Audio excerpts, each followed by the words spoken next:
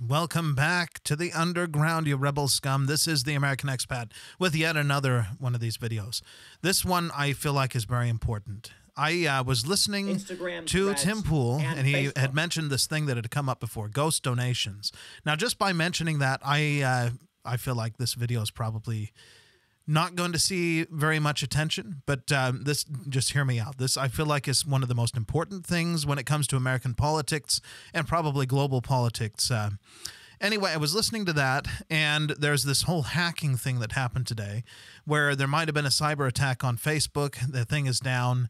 And I started putting two and two together, and I came up with something that might be, well, a little bit alarming for anyone who believes in democracy and self-government and that sort of thing. And it's related to what happened in 2017 with the Equifax data breach and who was responsible. It's going to blow your mind, I think. You'll have to let me know what you think, but yeah, to me, this is huge.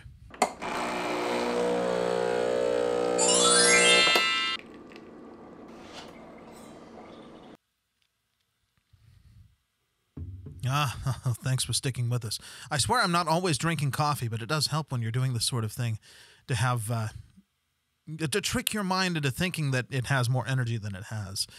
Anyway, take a breath here. As I was saying, I was putting two and two together, and you know, this ghost donation thing has bothered me for a while. I can't remember who it was that discovered it originally, but I know I believe it was Steven Crowder that ran into this, where there's these people, if you're not aware of what ghost donations are, essentially someone is donating in someone else's name to a political cause or a political party or political someone running for office, and the person making the donations doesn't even know about it. It's just being done in their name. There's a lot of this on the I'm not going to pick, political parties here. I mean, everybody can figure that one out on their own, but essentially that's what's happening. And some of them are really crazy. Like some guy was making like 4 donations to some kind of a PAC or something, or a political party, to the tune of 4 donations every single day for 14 years. And they'd never made, I guess in their mind, like a political, I don't know. They weren't doing it, is what it came down to. And it's like, well, how's that even possible? What exactly is going on, and who is making the donations then? So, like I said, I was listening to this, and I'm sorry for the disjointed sort of form that this video is taking, but this just occurred to me, and I wanted to get it out there so you guys could tell me what you think, or so that, if it's as profound as what I think it is. I'm not saying that I'm profound, but just putting two and two together. So if you go all the way back to 2017, and I'm sorry, I'm reading this off of Wikipedia, but there's lots of other sources if you want to find it there. So back in 2017, if you recall, there was a data breach at Equifax, which is a group that has a lot of your personal information, social security number, everything. Think of your most personal, most important information, the stuff you would never want to have stolen. Equifax has it. Well, they had a data breach, a massive one that affected, 147.9 million people, according to this article here on Wikipedia. And I was looking into it to see who it was that was responsible for this data breach. Well, according to the U.S. government, it was the People's Liberation Army. Now, if you're not aware, the People's Liberation Army is not just some like weird hacking group. It's the military arm of the Chinese Communist Party. That's right, it's the Chinese military. They are the ones that took that information.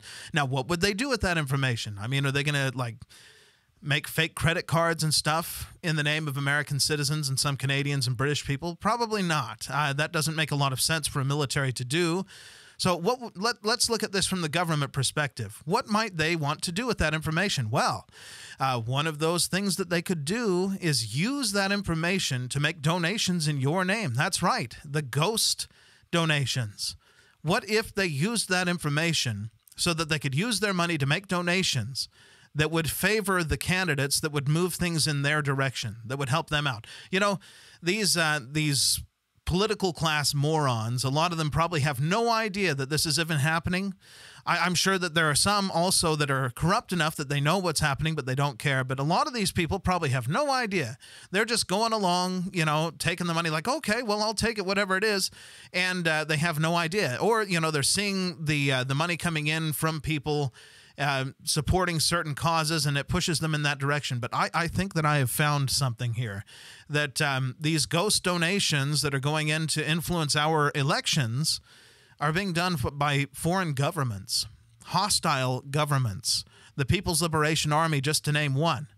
They're not the only ones that would do this. I mean, once that information is out there, I'm sure they would share it with their allies, anyone that's on their side, so it could be Russia. You know, when they come out and say that the Russians were influencing in the election and all this stuff, yeah, well, yeah, they might be. I mean, gosh, where's this money coming from? We don't even have a way of tracking it. You know, it comes back to a U.S. citizen, some regular random person who has no idea that they're even doing that. How would you even find that out? The government knows about this, and they're turning a blind eye. In fact, when I tried to look for this particular topic on Google, I was surprised that I couldn't find anything. There's nothing about ghost donations in the results. I didn't, you know, go through page after page after page to try and see if something would come up, but this seems to be being covered up. It's like they know about it, and because it's convenient, because it's helping their side, or for other reasons, I don't know what, they're covering it up.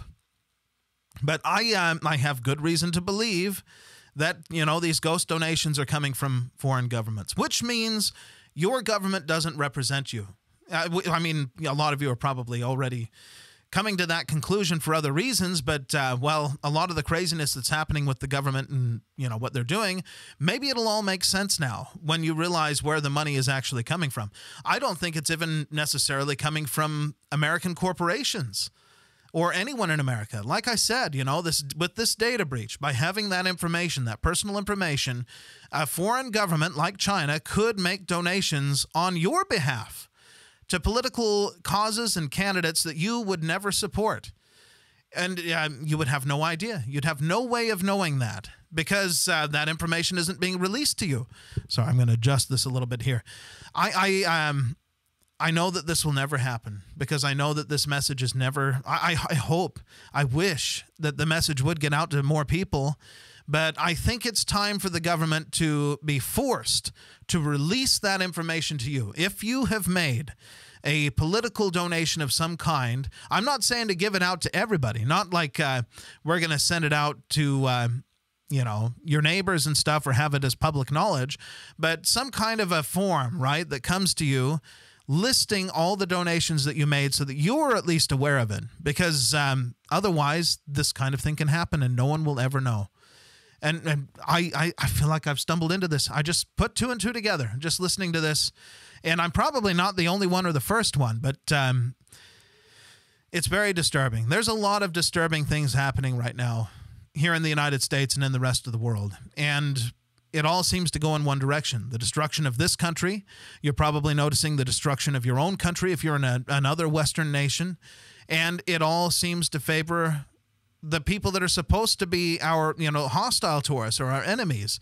They seem to be destroying us and using all of the stupid stuff that we have in our countries to take advantage of us and just wreck us. Putting... yeah, it just drives me nuts. Anyway, I wonder, what do you guys think? Am I wrong? Or is this a possibility at least? It's very alarming. I don't think that anyone is investigating it. It bothers me even more to think that the people in the government who should be investigating this are aware of it and are covering it up so that it never sees the light of day, so that nobody ever knows about it. And we just continue marching forward to our own destruction. It's crazy. I feel like the American people need to take control of their government. We need to take it back. And something has to be done about the way donations happen and who is able to, well, I guess this wouldn't even matter. It wouldn't even matter. You could reform the laws so that corporations can't donate. You could do all of that and it wouldn't matter because these foreign governments now have your personal information. And they can use it to make donations in your name. It's just absolutely crazy.